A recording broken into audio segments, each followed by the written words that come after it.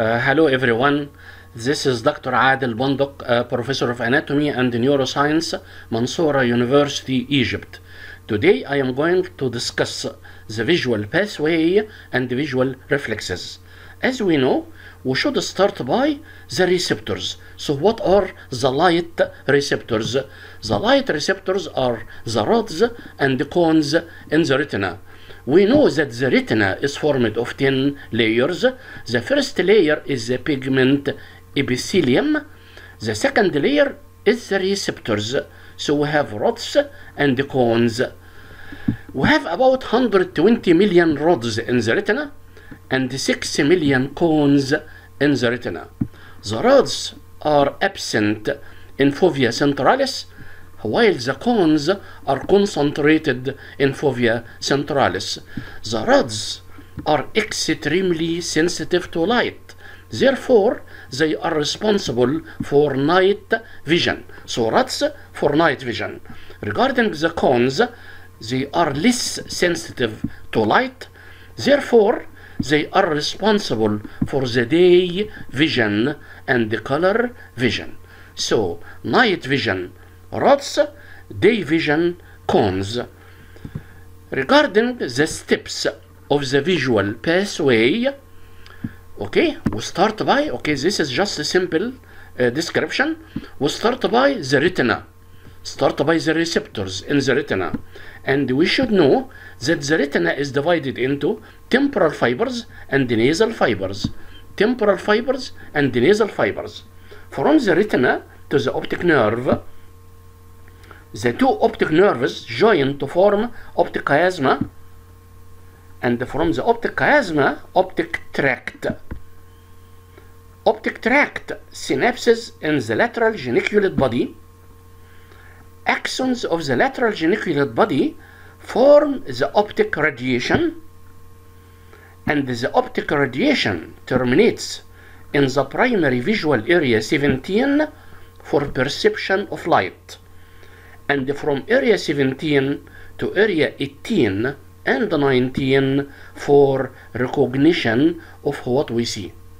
So, the visual pathway starts by the retina, optic nerve, optic chiasma, optic tract, lateral geniculate body, optic radiation, primary visual area 17, and then visual association area. Let us give more details about the pathway. Okay, so start by the retina. Start by the retina. So start by the receptors. The receptors are the rods and the cones. They transmit the information light to the rod cells and the cone cells, then to the bipolar nerve cells of the retina, and then to the ganglion cells of the retina. Okay, so start by the retina. Axons of the ganglion cells form the optic nerve. So the optic nerve is formed by the axons of the ganglion cells. The two optic nerves join at the optic chiasma, and at the optic chiasma, the temporal fibers, look at the blue fibers, the temporal fibers enter the ipsilateral optic tract, while the nasal fibers enter the opposite optic tract. Okay, so at the optic chiasma, temporal fibers enter the same optic tract, nasal fibers cross to the opposite side to enter the contralateral optic tract. From the optic tract. So the optic tract contains temporal fibers of the same eye and the nasal fibers of the opposite eye. Optic tract synapses in the lateral geniculate body. Axons of the lateral geniculate body form the optic radiation. And the optic radiation has two divisions. The two divisions pass through the internal capsule. Which part of the internal capsule? The retrolenticular part of the internal capsule. Actually, the optic radiation is divided into two parts or two loops, upper division and lower division. We'll see them in the next slide. Optic radiation terminates in the primary visual area 17, and the primary visual area is present in the upper and lower lips of the calcarine sulcus, and from area 17 to area 18 and 19 for recognition of what we see. So optic retina, receptors, rods and cones, then rod cells and cone cells, bipolar nerve cells, ganglion cells, axons of the ganglion cells forms optic nerve. Optic nerves join to form the optic chiasma. At the optic chiasma, temporal fibers enter the same, the ipsilateral optic tract, and the nasal fibers cross to the opposite side to enter the opposite optic tract. Therefore, the optic tract contains temporal fibers of the same eye and the nasal fibers of the opposite eye. Optic tract synapses in the lateral geniculate body. Axons of the lateral geniculate body form the optic radiation. Optic radiation runs in the retrolenticular part of the internal capsule. It ends in the primary visual area 17 above and below calcarine sulcus, and from area 17 for perception of light, and from area 17 to area 18 and 19 for recognition of what we see. So this is the optic radiation, this is the lateral geniculate body, this is the optic radiation. So what are the parts of the optic radiation and the representation of the retina in the optic radiation? Optic radiation is formed of two parts, two divisions, upper division and lower division. Upper division is called loop of Barham, so Barham's loop. This Barham's loop is present in the parietal lobe and contains upper retinal fibers. So remember, upper division contains upper retinal fibers. The lower division is called the lobe of Meyer, and this lobe of Meyer is present in the temporal lobe. It contains lower retinal fibers. So what is the termination of lobe of Barham and the lobe of Meyer? The upper division, lobe of Barham, terminates above calcarine sulcus, so it terminates in the cuneus. The lobe of Meyer, lobe of Meyer terminates below calcarine sulcus, which is the lingual gyrus. So what is the termination of the optic radiation? Optic radiation terminates above calcarine sulcus and below calcarine sulcus. Above calcarine sulcus is the cuneus. Below calcarine sulcus is the lingual gyrus. Above calcarine sulcus, lobe of Barham. Below calcarine sulcus, lobe of Meyer. So regarding the retina, what is the representation of the retina in the visual area? Okay, we have upper retinal fibers and the lower retinal fibers, and we have this area which is called macula. Okay, macula. And the center of the macula is fovea centralis. Okay, so remember, upper retinal fibers terminate above calcarine sulcus. Upper retinal fibers terminate above calcarine sulcus, which is the cuneus. And the upper retinal fibers which terminate in the cuneus are the temporal fibers of the same eye and the nasal fibers of the opposite eye. The lower retinal fibers, remember, below. The lower retinal fibers terminate below calcarine sulcus in the lingual gyrus. So upper retinal fibers above calcarine sulcus, lower retinal fibers below calcarine sulcus. Okay? And how about the macula? The macula terminates in the posterior 1/3 of the primary visual area. So this is the representation of the retina in the primary visual area. Above calcarine sulcus, lobe of Barham, upper retinal fibers. Below calcarine sulcus, lobe of Meyer, lower retinal fibers, and the macula, the posterior 1/3. Now, what is the effect of a lesion in the visual pathway? Actually, the temporal fibers of the retina see the nasal field, and the nasal fibers of the retina see the temporal field. So we'll start by a lesion in the optic nerve. Lesion in the optic nerve causes ipsilateral blindness. Blindness, total blindness of the same eye. And it will lead also to loss of the light reflex, direct and consensual. Okay? Lesion in the optic chiasma is divided into two parts: central lesion and the peripheral lesion. Central lesion will cut the nasal fibers of the two eyes, so it will lead to bitemporal hemianopia. Peripheral lesion in the peripheral part of the optic chiasma will cut the temporal fibers, okay? So it will lead to binasal hemianopia. Actually, central lesion of the optic chiasma is usually due to pituitary adenoma, and the peripheral lesion of the optic chiasma is usually due to aneurysm of the internal carotid artery. So lesion in the optic chiasma, central lesion will cut the nasal fibers, will lead to bitemporal hemianopia. Bitemporal hemianopia. Lesion in the peripheral fibers of the optic chiasma will lead to binasal hemianopia. Now lesion in the optic tract and the lateral geniculate body, and optic radiation. Optic tract, lateral geniculate body, and the optic radiation. Optic tract contains the temporal fibers of the same side and the nasal fibers of the opposite side, okay? And the same for the lateral geniculate body and the optic radiation, so it will lead to contralateral homonymous hemianopia.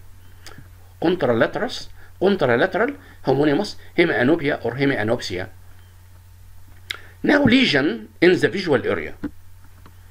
Lesion in the visual area above calcarine sulcus, or lesion in the cuneus will damage the upper retinal fibers, so it will lead to contralateral homonymous lower quadrantic anopia, because it will destroy the upper retinal fibers. While lesion in the lingual gyrus, which destroy the lower retinal fibers, it will lead to contralateral homonymous upper quadrantic anopia. Total lesion of the primary visual area will lead to contralateral homonymous hemianopia with macular sparing. So macular sparing is a sign of a lesion in the primary visual area. Yes, total lesion in the primary visual area will lead to contralateral homonymous hemianopia with macular sparing.